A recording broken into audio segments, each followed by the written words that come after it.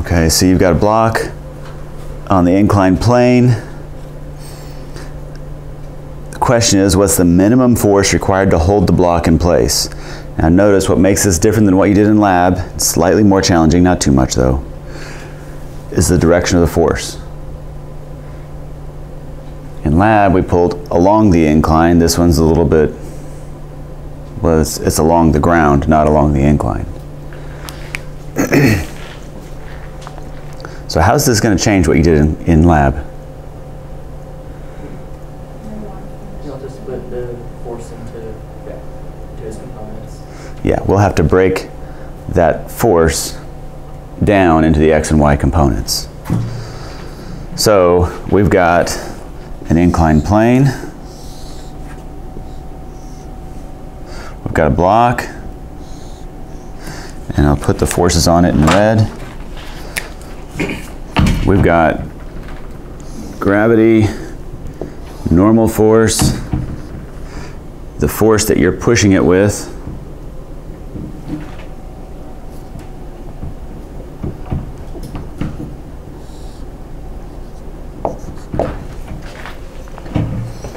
and one more.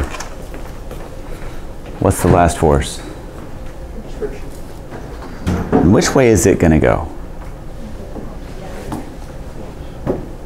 Read the question. What is the minimum force required to hold the block in place? So that means if you push with any less force, what's it going to do? It's going to go down. Does that make sense to everybody? And if it slides down, which way is friction going to go? Up. Does that make sense to everybody? That's the trickiest part about all these questions, is figuring out which way does friction go. Now, friction's always, every single time, parallel to the surface. It can only be parallel to the surface. So friction's going to go this way, parallel to the surface.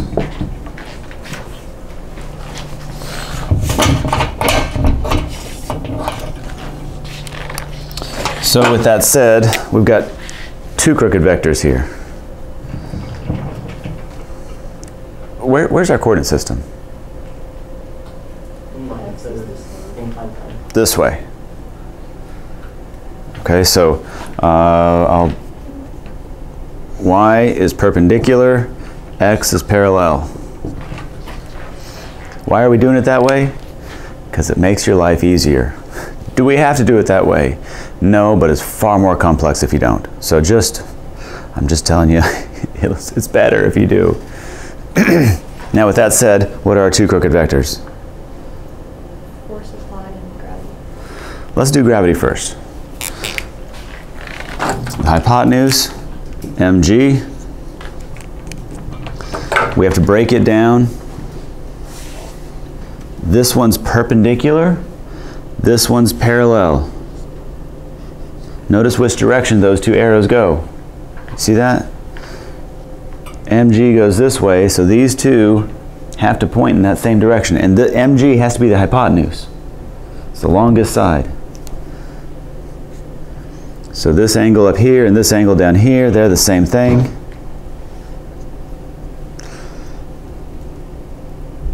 What's the equation for this side of the triangle? Y'all done it enough to have it memorized yet? Y'all see that? It's mg, because that's the hypotenuse. Opposite, so that makes it sine theta. So it's mg sine theta.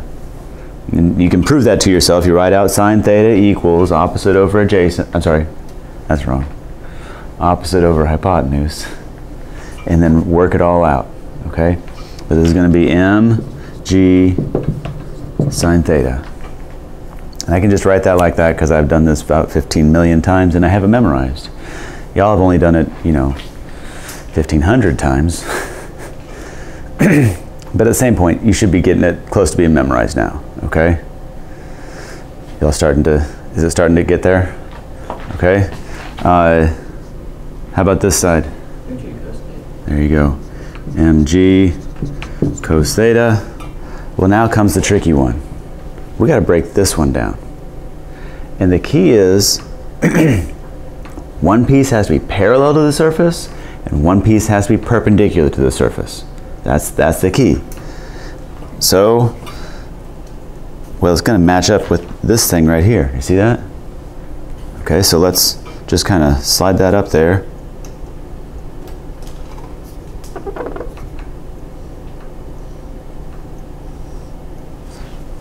See how I made it so that this piece is perpendicular and this piece is parallel. Now the red arrow, the hypotenuse, is pointing this way, so these have to point this way. How y'all doing? Does that make sense to everybody? It's kind of tricky. So this would be the force in the y direction, and this would be the force in the x direction. Where's the angle? Right angle, left angle, which one is it? How do you know that?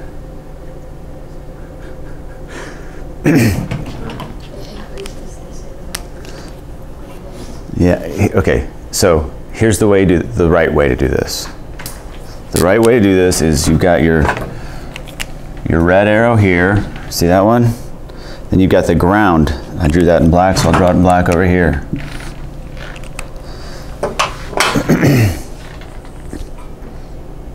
And then that black line is parallel to that purple line. So it's like we went like this. And so then we just fall back on alternate interior angles. Did y'all see that? So this angle up here matches this angle down here.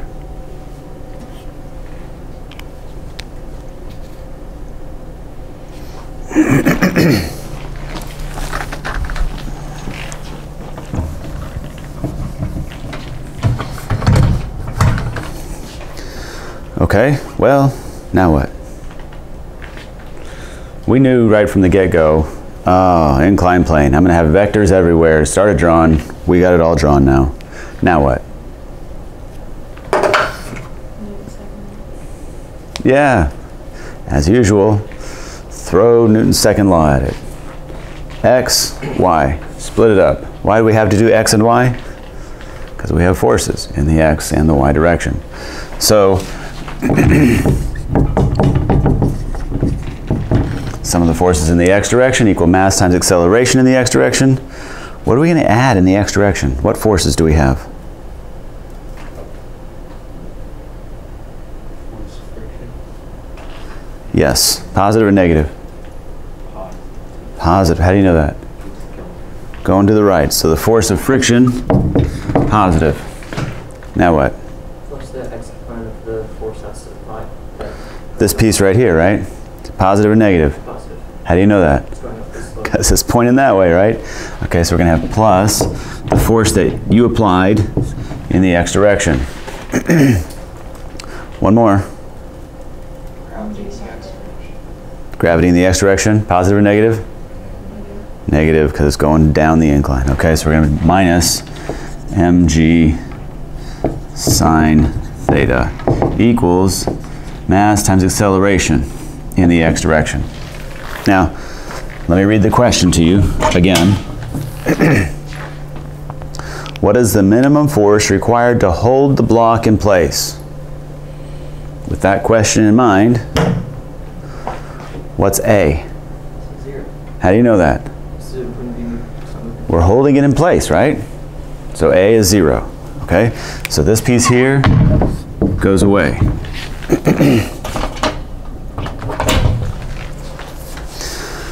Okay, well, how about I add this one over there just so that everything's positive. I don't know why, it just makes me feel happy. So I'm going to put this over there to keep everything positive, and I'm going to write these equations out. What's the equation for the force of friction?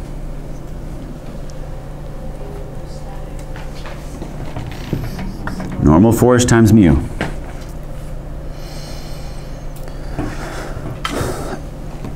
Do we have an equation for the force in the X direction? We do. We haven't written it up on the board yet, though. Can we get it? This side of the triangle? Can we get a... What side of the triangle is that? See how it's touching the angle? That makes it adjacent, right? That's the adjacent side. The red side, that's the thing that the question's asking for. that red number, that's the answer. That's what we want. That's the hypotenuse. Adjacent hypotenuse, how are they related? Cosine. So we say cosine theta equals adjacent fx divided by the hypotenuse, which is f, multiply f up here. Now we have fx. Does that make sense to everybody? So I'm going to do plus force times cos theta equals mg sine theta.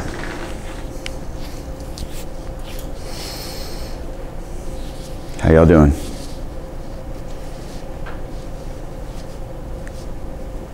Any questions? Y'all doing all right?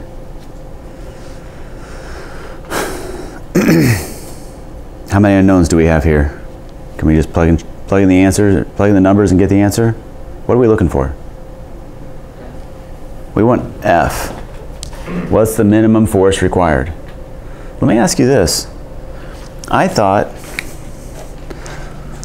force of friction static was less than or equal to normal force times mu s. It's the equation on the equation sheet. How can we just say this equals that?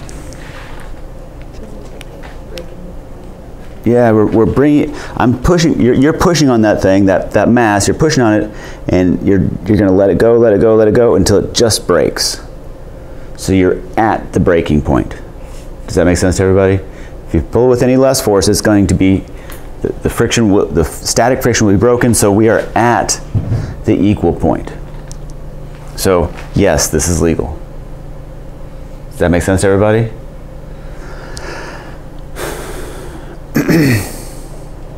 Okay, well, we're looking for this. Do we know n? Oh, how are we going to get n? Some of the forces in the y direction. Okay, so let's go there. Sum of the forces, y direction, equals mass times acceleration in the y direction. What forces do we have in the y direction? Let's add them all up. Normal force, positive or negative? Positive. What else? Oh, see that little one right there? We've got to deal with that one. Positive or negative? Negative. Sine or cosine? Okay, so this is going to be minus force applied times the sine of theta. One more. How'd you know minus? There we go. Minus mg cos theta equals ma. Is this acceleration positive or negative? Oh, how'd you know it's zero? It's not moving at all, let alone rocketing off the surface of the inclined plane. So this side is 0. Now, what are we trying to get over here? Yeah, notice the y direction always does that for you. It always gives you the normal force. So I'm just going to take both these pieces, add them to the other side. So the normal force is equal to F sine theta plus mg cos theta. Now I'm going to take all that and plug it in right there.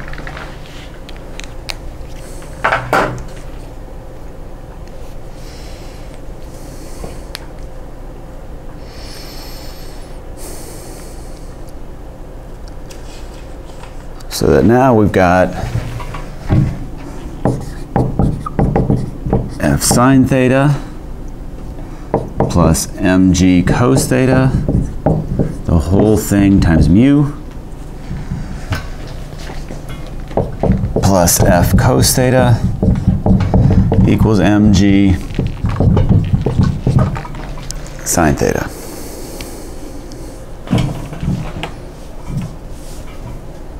What's our goal? We want the force, the minimum force applied. Now, how do we set this to minimum? We did. We've already done that. How do we do that? Making it positive. By making, right there. You see that? It was actually two pieces. When we said this is positive and that's equal. When we set those two things, we said we're solving the minimum problem. Do y'all understand what I'm saying? Okay. So when we solve for f, it will be f min. Now how are we going to get it? 3 steps left. Step 1, distribute mu. Step 2, combine like terms and factor the f out. Yep. Step 3, get it by itself. Okay, so let's do the distribution first. So we've got f times mu times sine theta plus m times g times mu times cos theta. And we still have this plus f cos theta here and this mg sine theta there. Now, I'm going to do 2 steps at once here. See this thing here? No f. Force is not in that one. I'm just going to move it to the other side. How do I get it over there? Subtract it. How do you know subtract? Because you're adding it on this side. This says add, so you do the opposite, right? So we're going to subtract it over to the other side. Now I'm going to do 2 things at once. The other thing I'm going to do at the same time is both these pieces do have an f in it. So I'm going to factor that f out of those 2. Does that make sense to everybody? Okay, so on the left side, I'm going to have f times mu sine theta plus cos theta.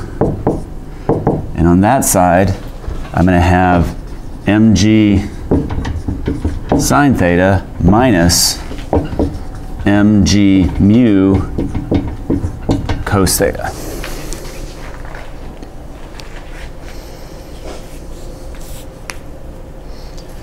Does that make sense to everybody?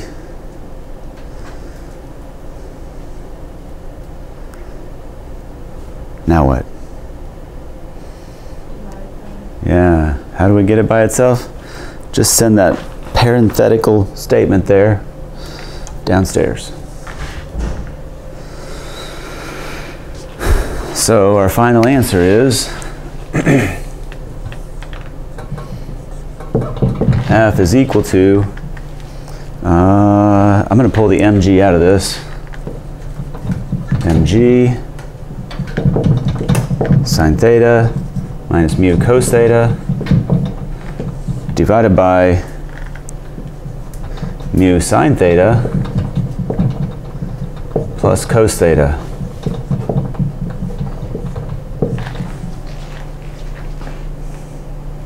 Can we cancel this out? Oh, they look so close, but no, we're stuck with it. Got to write it all out. Be nice if we could.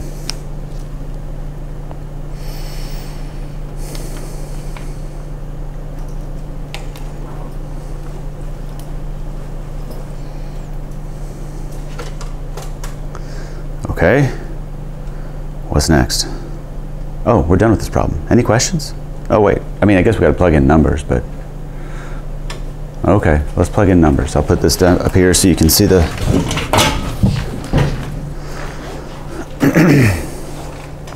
theta is 50, mass is 2, mu is 0.23. What's the minimum force?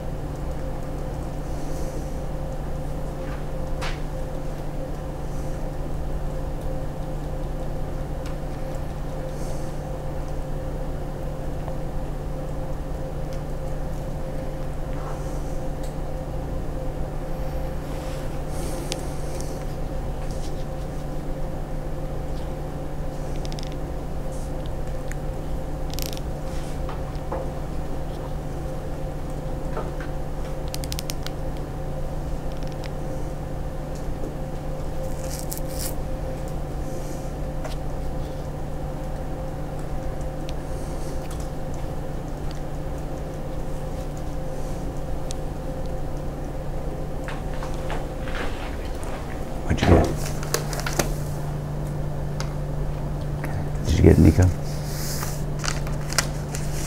No. Do you have it? I got 14.8. Uh-oh. I'm pretty sure I did something wrong. So that doesn't count. I've got 2 answers so far. I've asked 2 people. 14 and take your one time.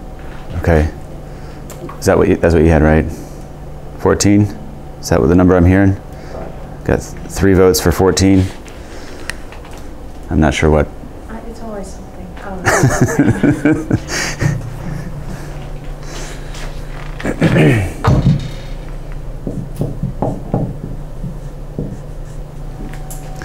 14.8 newtons.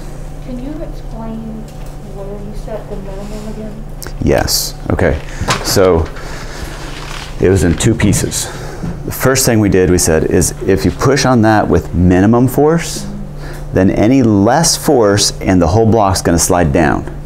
If the block slides down, friction opposes that, so friction's going up. So that's the first piece. Okay. So the first piece is friction goes up. Okay, so that's the first piece to define minimum. The second piece was right here. Given that equation, force of friction static is equal to mu n, less than or equal to, we said it's equal to because we're right at that breaking point. We're at the minimum possible level. Any less and it's going to break loose.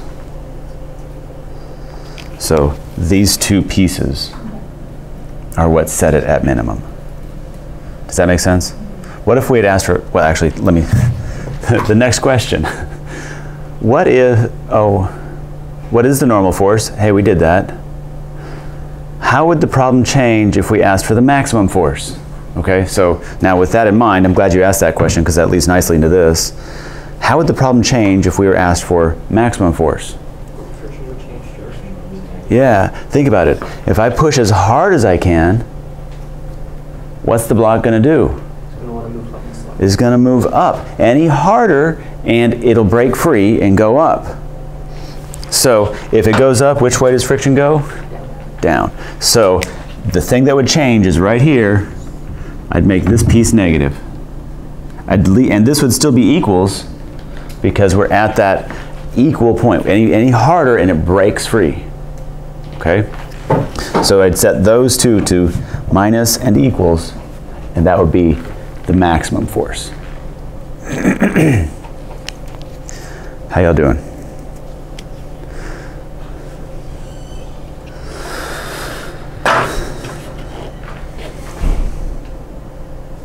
That was a good question, Megan. Any other questions? I don't know why when I ask a question, it's a habit that I've acquired. It's not good that, people do this. I just have this habit of rubbing my hands after I ask a question. It's annoying me. If it's annoying me, it's probably annoying somebody else too, so. Okay, any other questions? You all right? I'm trying really hard not to rub my hands together and hold them out here. Okay. Let's move to circular acceleration now. We've already talked about it. We've already talked about all this. In fact, we've already talked about circular acceleration. But now, we're going to put one little piece in it, m. You put an m in front of a, and it becomes force. So last chapter we talked about circular acceleration. Now we're talking about circular force. They go hand in hand. It's the same stuff. Is that a hand of stretch or a hand of question? No, I was just stretching. Fair enough. I was getting the wrong answer because my calculator was in radians. Yeah, that'll get you. Did you fix it now? Good. Okay, just as a reminder, what's centrifugal or centrifugal force? Imaginary force. It's imaginary, yes. What else do you know about it? And sorry, poor Megan, I'm always got the post right in her face. It's imaginary, true. What else do you know about it? Yeah, it's what pulls the object out. When an object's going in a circle, it pulls it out. But James says it's imaginary. And you say, I've been in the car going in the circle, and I felt it pulling me out. How can James say it's imaginary? I experienced it firsthand. Yeah, it's not actually anything pulling you. It's just you wanting to go in a straight line. The car is moving in a circle, and you just want to go in a straight line. That's all. That's not force. That's just inertia. The reason you don't go in a straight line is because the car, seat belt, friction on the seat, maybe the door, is pulling you to the inside of the circle. And that force is real. It's really pushing you to the inside of the circle. How do I know? Because if it didn't push you to the inside of the circle, you'd go in a straight line. The car would go left and you'd just keep going. It wouldn't be good. Anybody slid on the ground at 40 miles an hour before? I've done it multiple times. I used to race bicycles, and when you lose large chunks of skin, it's like a cheese grate. Don't try it, okay? It's just not fun. Anyway, I don't know why I told you that. Moving on. Yeah, car goes left. You will go in a circle. Keep the door closed. Useful. I had a friend, he was just getting out of bike racing. And he said, I'm wishing I was still racing. He said, if I say I'm going to go do a race, here's what you need to do. Put me in a car, get me going 40, open the door and push me out, just to remind me I'm not going to race anymore. I didn't ever do that to him.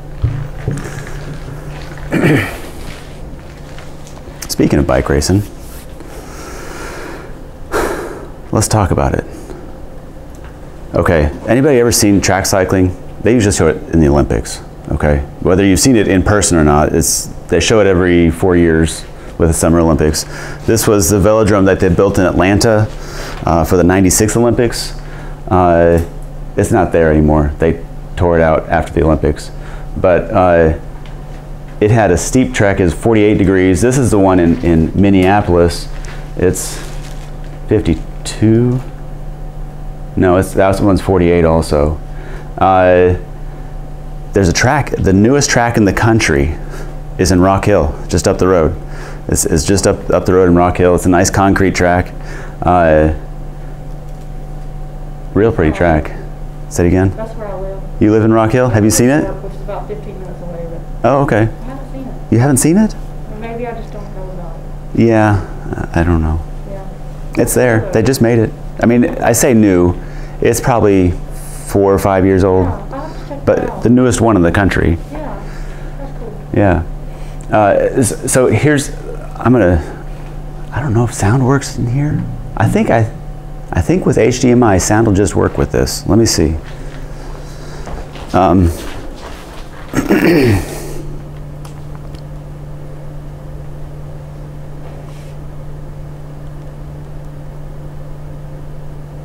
think this one's a good one.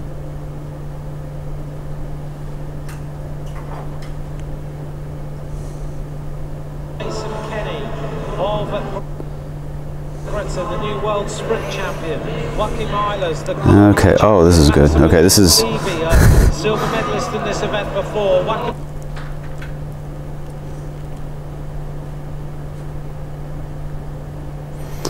Okay, so let me give you some background. This is World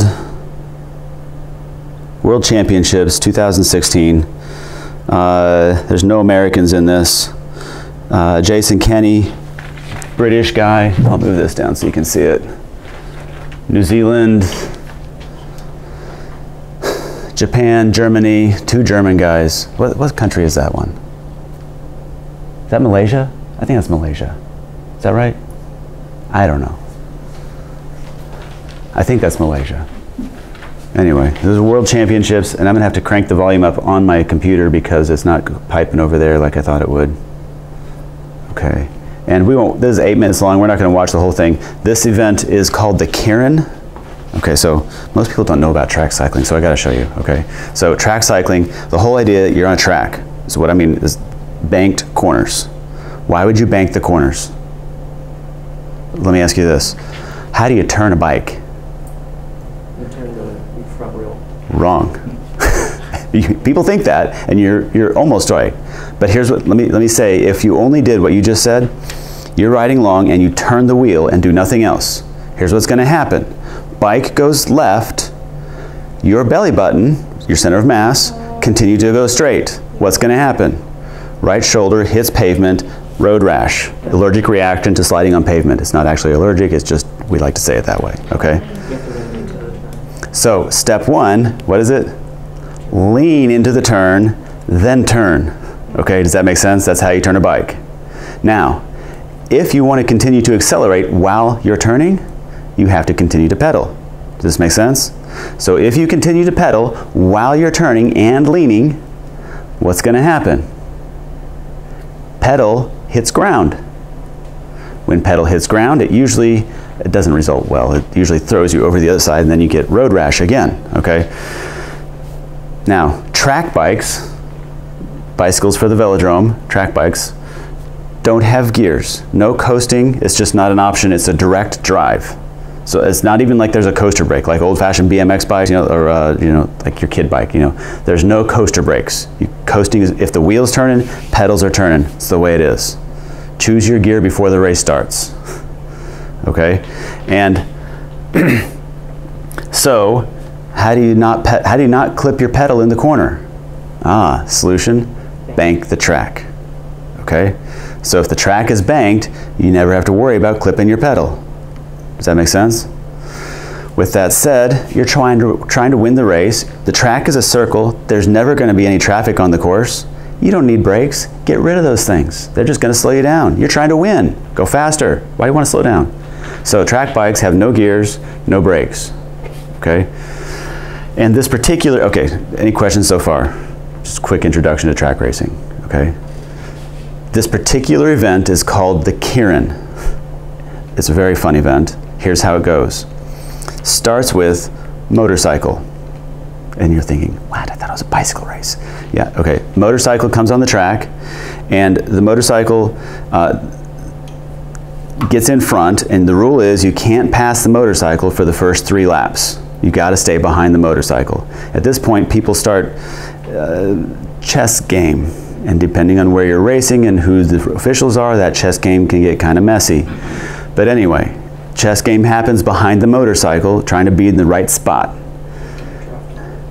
And then after 3, and then the motorcycle gets faster and faster and faster each lap, and then the motorcycle gets out of the way, and then that's when the race starts. Does that make sense to everybody? So the race starts, you're already going full speed, and then you sprint on top of that, okay? And so this is a Keirin, this is World Championships, and yeah, here we go. And I'm just going to show you a couple pieces here. I'm not going to show you all 8 minutes. To Japan, Wang, the bronze medalist last year, and Ed Dawkins, the silver medalist of last year. On to the start line. Can Levy win this one? They've got their, this is a sprint event, so these are big guys. Jason Kenny. With some bumping and barging in the heats. Dawkins alongside, Wang getting ready. Malaysia, yeah. Concentration on his face. Could he win the world title? He's been trying for many years. He's now in this final. 6 riders lining up, 8 laps on the track to decide the world Keirin champion. An expectant crowd greeting Jason Kenny when he's in. This is in London, so Jason Kenny has the crowd. This is a gladiatorial battle between Wimpy motorcycle. riders for the rainbow bands. There's the motorcycle. Race starts. The Durney bike with Peter the Durney driver on the front. Wang in yellow, Dawkins in the black there, the silver medalist previously, sitting on the wheel of a Wang there in the yellow and black, a little bit like a wasp on the front, waiting to sting the rest of the riders. Dawkins on the wheel, Kenny tucked in on the wheel of Dawkins. Okay. Oh, I wanted to catch it a little bit before that. They're just entering the corner here. Let me see if I can catch it coming into the corner. That's all right. Sting the rest. See how he's just starting to bank over? He's entering the turn. The track forces the turn for you. So you never have to worry about clipping your pedals. Okay, I'm going to jump ahead to where the motorcycle pulls off at 3 minutes here.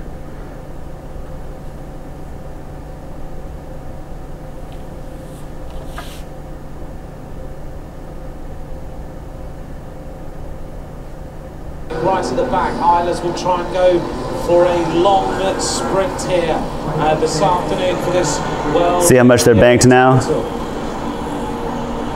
Wang with a little gap now, back to Dawkins, Wakimoto moving up for Japan, right on the shoulder of Kenny, and it is Islas now who's moving towards the front. 2 laps to go. Lead this one out, Dawkins doesn't want Islas to do that, Dawkins dives down and goes on the inside, Wang right in the middle, he'll want to sharply out the way, Kenny makes a move on the outside, Kenny looks easy, he's on the wheel now of Islas, the big question is, has anyone got the Bell means 1 lap to go. go round Wacky Islas? Kenny is fading a little bit, he doesn't have it, Islas has the pace, Kenny doesn't manage to go with him, Islas now in Germany, Dawkins and a Wang, oh it's going to be close to the line, oh a photograph for the title, but I think It was hard to tell whether the German guy or the New Zealand guy got it. I think they'll show it. What a sprint, but did Dawkins get there? It might be Dawkins. Whoa! Wow. Who got that? Look at the Arms German on the one inside. slightly over. Barely, yeah. Wow.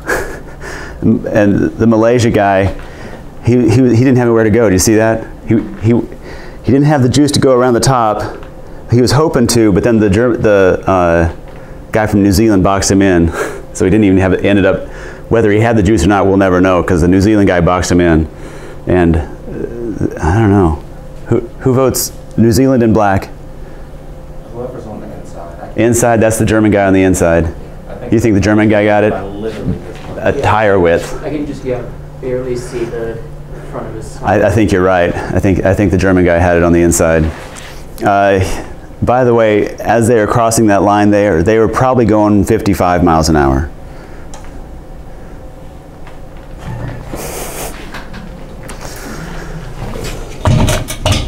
Did y'all see how, as the race was starting, they're all like jumping all over the place? They're going about 40 at that point, and they're trying to decide who's going to lead it out. Anyway. He said motorcycles, so they draft off of it. Yeah, so I didn't use that word, but you're right. So they're drafting behind that motorcycle. So the whole point of the motorcycle getting out there is they're using the motorcycle to break the wind, so they're drafting behind it, and they're conserving their energy waiting for when the race starts and the motorcycle pulls off. What was your question? No, there was just. Yeah. Yep. The person, whoever's second, is using about 33% less energy than the person in front. So it's advantageous to be behind, except at the finish line. Then it's not advantageous. Okay, so back to this.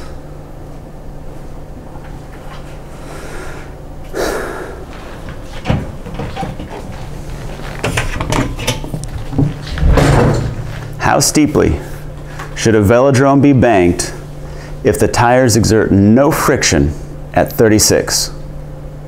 The radius of curvature is 20 meters. Okay, why do you need friction? If you're turning, what pulls you to the center of the circle? Normally. You're on a bike, you want to go left, you lean into it, turn the wheel simultaneously. What's pulling you in? Yeah, but what's causing the centripetal force? You're right, it is the centripetal force. It's friction. Friction pulls you in. How can you be going through a corner with no friction? That's what the question's asking. How can you be going through the corner? You don't need... How steeply should it be banked if the tires exert no friction at 36? Now, if you go faster or slower, there will be friction, but at 36, no friction necessary. How does that work? Yeah, it's the normal force. Because the track is banked, part of that normal force is pointing to the center of the circle.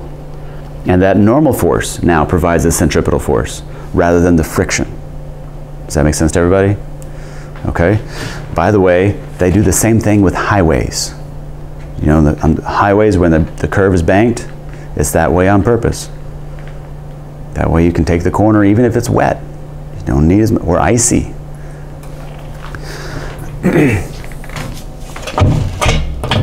Okay, so let's solve this problem. How steep do you have to have it banked?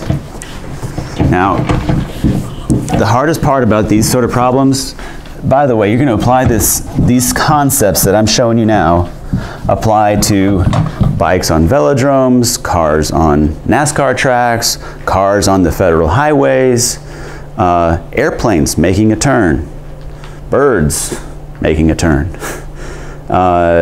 lots of things. Okay, anything that has a banked, that has to bank to turn, these concepts are going to apply here. Okay.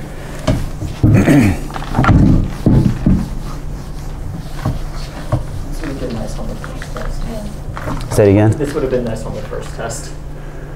Why is that? Because the first question was about a plane turning. Oh, yeah. Well, actually, yeah, you didn't need this concept for that question, but it helps understand the big picture of what's going on. Okay, so let's see. I'm going to draw the track. I'll draw it on this side because I always start on that side. Here's the track. Here's the cyclist, and we're looking head on. Okay, so the cyclist is coming out of the track. So there's the wheels. Here's the handlebars. Here's the head of the cyclist. I don't know. I don't think I can draw the rest. Legs, pedals. Okay, use your imagination. A bicycle coming out of the board. Okay. The question is, what's theta? Okay, bike is coming out of the board. Now, let me clarify. I'm going to do this differently than we've done before. The difference between what we've done before and what we're doing now, before we had objects sliding on an inclined plane. This is not sliding. Do you see the difference? This is a three-dimensional problem. This thing's coming out of the board. It's in the process of turning. Does that make sense to everybody? Okay, so this is in the process of turning. And what are the forces on this bike? Normal force. Normal force pushing up. Gravity pulling down.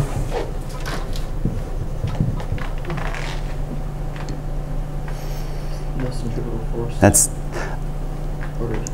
here's the catch, and this is the other trick. Okay, so I'm glad you said that. There's no friction. Oh yeah, if there were friction, we'd have to include that, but the problem specifically said there's no friction because he's at the magic speed. Okay, if he was any slower, there'd be friction. So if he was going slower than this, he'd be up a little bit, and friction would be keeping him from sliding down. If he was going faster, he'd be banked more, and friction would be keeping him from sliding out.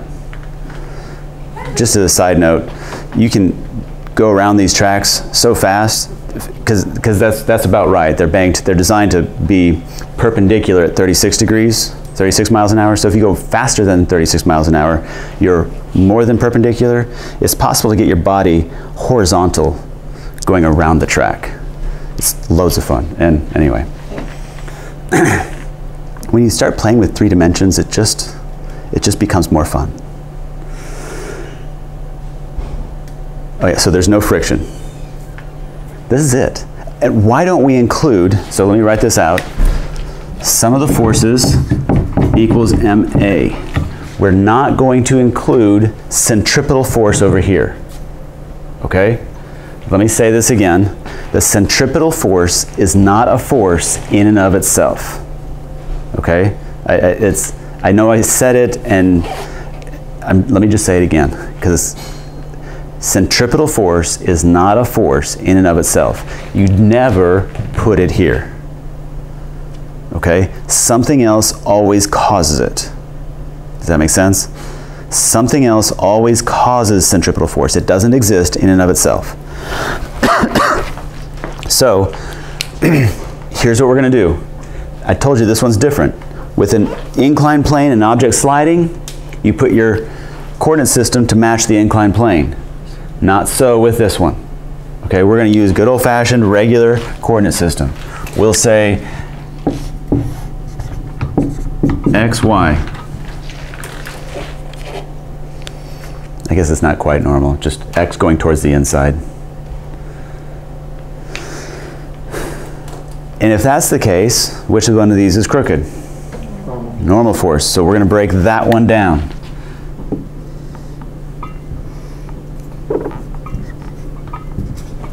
So this would be normal force x, normal force y.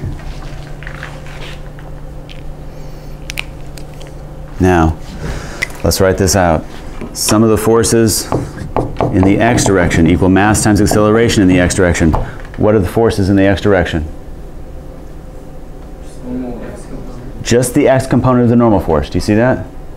Just normal force x equals, is this thing accelerating? It's moving at a constant speed, 36 miles an hour. But there's the centrifugal. But it's a trick, isn't it? It is moving. He is moving at a constant speed. However, the fact that he's going in a circle means that he is accelerating. If he wasn't accelerating, he'd go in a straight line. But he's not going in a straight line, he's going in a circle. So there is acceleration. Does that make sense to everybody? So that's what goes here. So this is mv squared over r. And as a side note, in this equation, you see this? You put all your real forces over here, and the result is centripetal force. That's not one of the ones that you add over here. It's the result. Does that make sense to everybody? I'm out of time. So we'll have to finish this next time.